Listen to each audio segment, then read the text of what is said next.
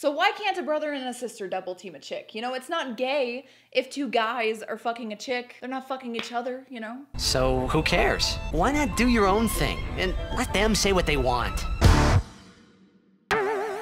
What's up, guys, and welcome to a new episode of My Fucking Favorites, which is not monthly, but it's close to every other month. But instead of trying to cryptically figure out which month this is supposed to be for, other than the month that we're in right now, I guess, let's just go ahead and jump into it. So the first category, as always, is sex position. And this month's sex position is gonna be doggy style on the couch, or couch doggy style. So couch doggy style is basically where, let's say you have a couch like this that has a back. So you get on the part of the couch where you're supposed to sit on your knees, you face the back of the couch, you put your hands and probably your face, because you're gonna be screaming loud because he's gonna be hitting you deep. As deep as, however, the size of his dick can. And he's gonna be pounding you from behind, either putting his hands on the couch, on your shoulders, or on your hips. I like this one a lot because it gets in really deep like normal doggy style, but I'm able to have some cushioning to brace myself on my knees, as well as a place to put my face where I can just moan or scream very loudly because, as I stated earlier, he's getting in deep. I think this one's pretty simple, but I've done a lot of sex positions in this series, and this one's probably one of my favorites aside from like reverse cowgirl or regular doggy style. Moving on, for porn star of the month or months, we've got a platinum blonde for you. I don't love her face because she reminds me of Caseytron kinda. If you're into Twitch subculture, you probably know who I'm talking about. But on good days, she looks like Trisha Paytas in the face, and on bad days, she looks like Caseytron in the face. Anyway, this month's porn star is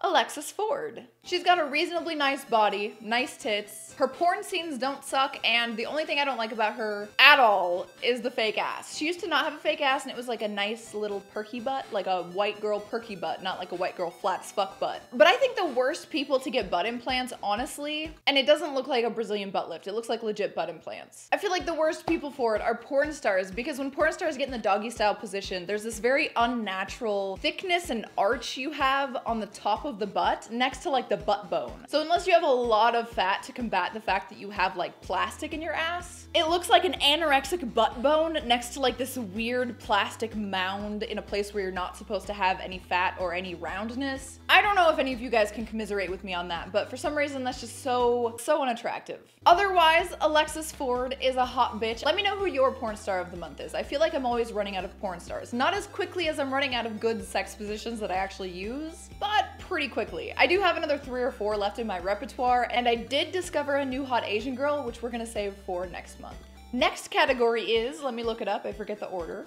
Games, my favorite category of all time, as you guys know. Okay, so the first game we're gonna talk about is Ori and the Blind Forest. It's an indie game, and I know it's been a while since the game came out, but there's gonna be an Ori and the Blind Forest 2, I forget what it's called. I had played the game when it was relatively new on my Twitch channel, but since Jay likes that kind of game, he loves Hollow Knight, and I showed him that game. I decided to show him Ori and the Blind Forest thinking he would like it a little bit, but he absolutely fell in love with it. It's one of his favorite indie games of all time now. I actually got him like this giant plushie of Ori and Naru for behind his stream. I know you guys can't really see it that much because he's kind of in the way, but it's a really cool plushie. Maybe I'll insert a picture here. And I think it's a good time to bring it up because not only did Jay and I play it this month, or since I've done the last fucking favorites, you guys know what I mean by this month. But the new one's coming out this year, and I want you guys to get hyped for it. One thing I want to let you guys know, play the fucking deluxe edition. Don't just play the original Ori and the Blind Forest. You get a bunch of backstory from Naru, who acts as like the surrogate mother to Ori, the one who dies in the beginning. Saddest intro to any game ever, by the way. That's not even a spoiler. It happens in the first like minute of the game.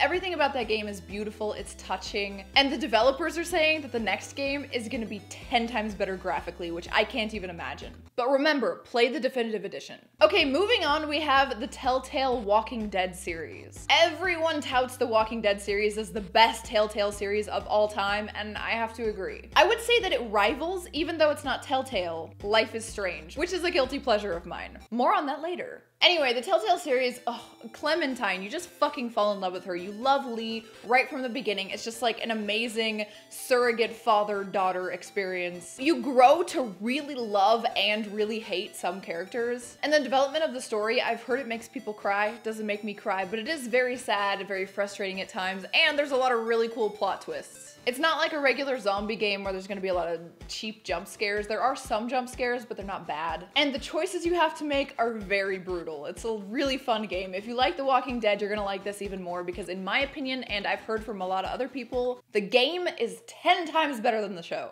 Also, I played the mini-series of The Walking Dead this month, which is a Michonne-based series. Michonne looks a little bit more like she's supposed to in the comic books. It's a really fun little playthrough. It's not as good as the main storyline in my opinion, but more Michonne, good for me. The next game that I'm currently playing right now that I'm not finished with, but I've been farther in before, that'll make sense in a moment, is Assassin's Creed Syndicate. I know it's the second most recent Assassin's Creed game, or major Assassin's Creed game, but I am one who has to go at it in order, even if they're not super tightly connected, especially if it's one of my favorite franchises, which Assassin's Creed is. Despite it having been released every single year up until the last 2 years, Syndicate is one of my favorite installments by far. I think Brotherhood is still my favorite because it's so nostalgic for me, and it was like, I played it at the perfect time for me to have the best emotional reaction to it, and I think it was the most innovative incrementally. Like the last one was a lot worse than that one, and then they introduced a bunch of really cool mechanics in that game. I just really love that game, and I love Ezio, so obviously. But Syndicate's really amazing. Love Evie, love Jacob, love the whole like British vibe. Murder mysteries like in Unity, but better by like a lot.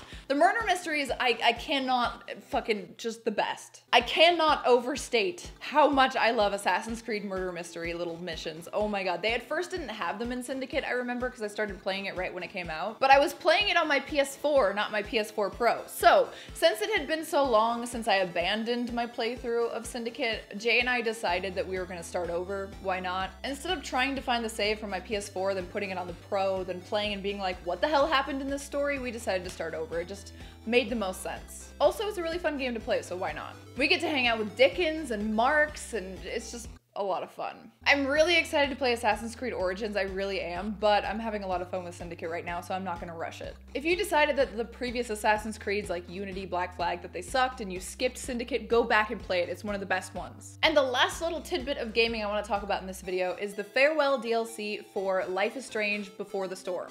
It's a prequel in a prequel. Honestly, I feel like 9deck or Deck 9 or whatever the name of the development company that handled Before the Storm did a really good job, but what they did is they make you hate Max even more for never talking to Chloe after she moved. They show how little she talked to her and how much she blew her off with no explanation, and then in Farewell, which is them being kids before Max left for the first time to Seattle, you can see how fucked, like absolutely fucked it is that she didn't talk to Chloe. And for those of you who are out of the United States who don't really understand how far Arcadia Bay or Oregon would be from Seattle, it's a 2-hour fucking drive. 4 at maximum. So I heard a lot of people say that they moved cross country or they moved out of the country and they just couldn't keep in touch with their friends as an excuse for why Max didn't keep in touch with Chloe. Spoilers, like mild spoilers. If you played Life is Strange, you know this. It's not like a big twist or anything. But again, spoiler alert, skip a minute ahead if you don't want to hear this. Chloe's fucking dad dies.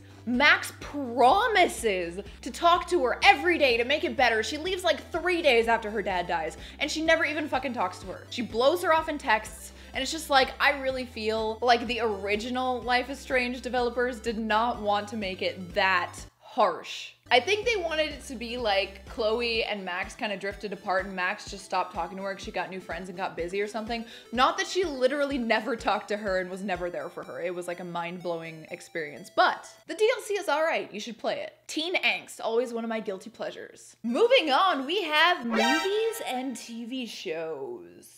Don't know what that was. Okay, so obviously, new season of the Peaky Blinders, gotta watch that shit. Always wanted to fuck Cillian Murphy, even though Cillian Murphy is one of the shorter guys. Blue eyes, not dark eyes, and I've seen his penis. It's not great. I think it was in The Day After Tomorrow, 14 Days Later, I forget which fucking zombie movie. But yeah, I'd fuck Cillian Murphy, even though he's got a below average looking penis. Also, Peaky Blinders is a phenomenal fucking show. Everyone should watch it. Netflix original, go the fuck on. I'll wait. Actually, I won't. Let's move on. Sword Art Online. I think Sword Art Online, finally, now that I've finished it, I started it a while back, but I barely remembered the first 2 episodes, and now I've finished the first season. I I really love Sword Art Online, dude. I love the love story because it's very rare in anime, at least like the regular standard anime, not the like hentai ecchi manga. It's rare for love stories or sexual tension to come to fruition, but the love story in Sword Art Online is actually really sweet and I really like it. And there's a lot of things in that show that kind of caught me off guard and made me feel like, whoa, this is like not like a normal anime or manga series. That's cool. Things like, you know, borderline incest. Also, it combines two of my favorite things, online gaming and manga. I love it. It's really great. If you haven't watched it yet, I highly recommend it. I remember everyone recommending it to me when it first came out in the United States, and then I waited a really long time and I shouldn't have to watch it. And lastly, we have another Netflix original. This one is entitled The Frankenstein Chronicles. I think this is a pretty slow show to start out, but the protagonist is Sean Bean, so you're gonna wanna watch it. It's a pretty good show. It's it gets very interesting to the point where you don't really care that much that it moves a little bit slowly. If you're caught up on all your shows and you're looking for a new Netflix original to watch, I recommend it. And lastly, did I say that Frankenstein Chronicles was last? I don't remember. On Netflix, you can also watch the Ricky Gervais special entitled Humanity. It's pretty good. I think I've heard him reuse maybe like one joke or something, but the special's, it's good. I love Ricky Gervais and a lot of his like life ideologies are in line with mine, and he's also a really cool dude. I've watched a lot of his British shows, like The British Office. There's also that one where he's in like that old folks nursing home and he's pretending to be like a retard. That one's good too. Music. Wait, I can do that better. Music.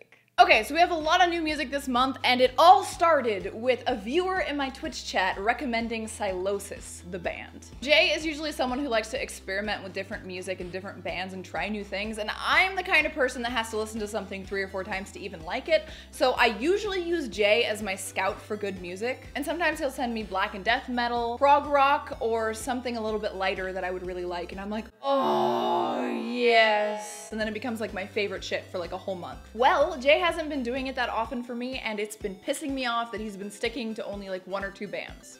I'm like, Jay, I need new music, come on! Aside from this series and the things that you guys recommend, I don't know any new music, or old music that I just haven't heard of that's good. So the viewer recommends Sylosis, and here's my song from Sylosis. I wrote it down, I don't remember which one is my favorite, but I have a lot of bands here, so we're only gonna do one per. So for Sylosis, I recommend Pillars Erode. There's a bunch of really good songs by Sylosis, they're fucking amazing. Anyway, so I show Sylosis to Jay, Jay falls in love with it, and it completely reinvigorates Jay's drive to look for new metal. For me. He acts like it's for him, but it's totally to my benefit. So here's a list of bands and songs I didn't know about until this month that Jay showed me. We have Withering Strands by Bellacore.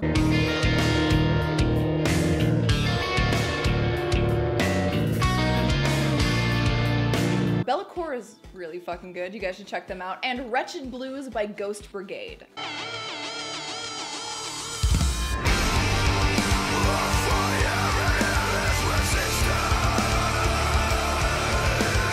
Sylosis, Bellacore, and Ghost Brigade are 3 bands I didn't know of until this month. Also, I have 2 guilty pleasure songs today for you guys, things that I don't usually listen to. The first of which, and the worst of which, is I Did Something Bad by Taylor Swift. I sometimes occasionally like pop music. It's like, I understand it's bad, but it's like a guilty pleasure of mine. Not it's bad as in like, oh, it's immoral, but like, the music's bad. But I Did Something Bad by Taylor Swift does remind me of all of the times that I've fallen in love with some kind of Christina Aguilera or Taylor Swift. And then another guilty pleasure song that I learned about because I started, you know, playing bass was 16 Saltines by Jack White. For some reason, I just love that song. It's not usually my style of music, but it's really stuck in my head. And now that I'm learning to play it on bass, now that I can play it on bass, it's fun.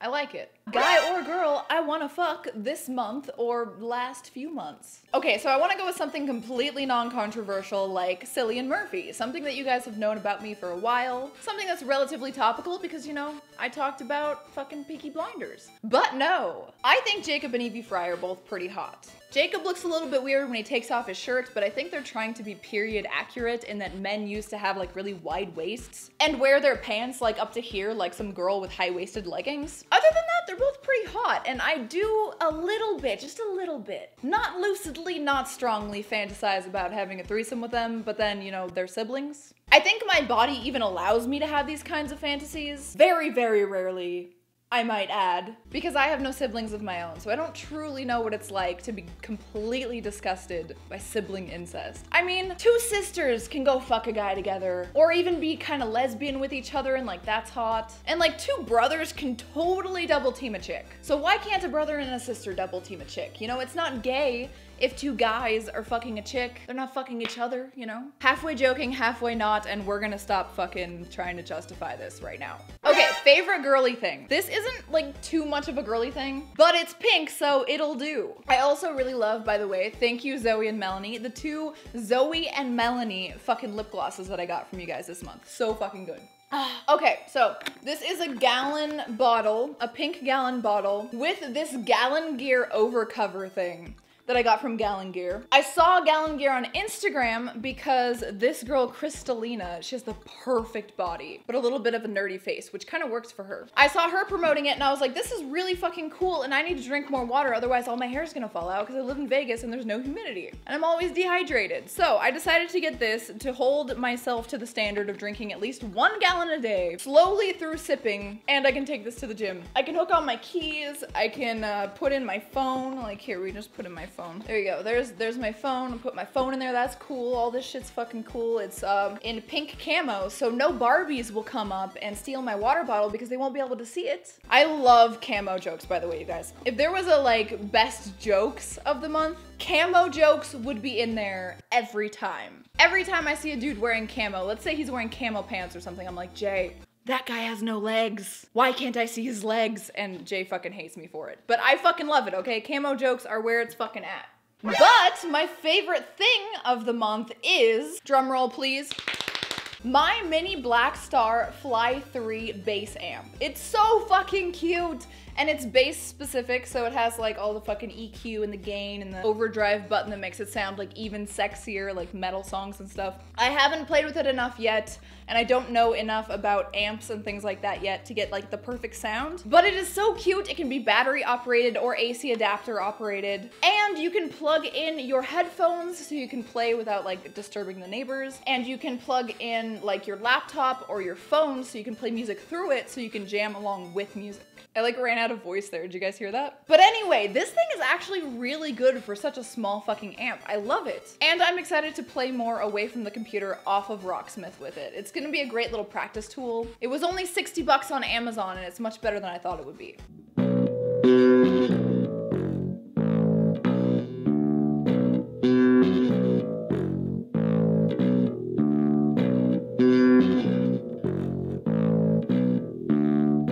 I can literally like put this in my butt and walk around and play my bass. It's amazing. Let me show you.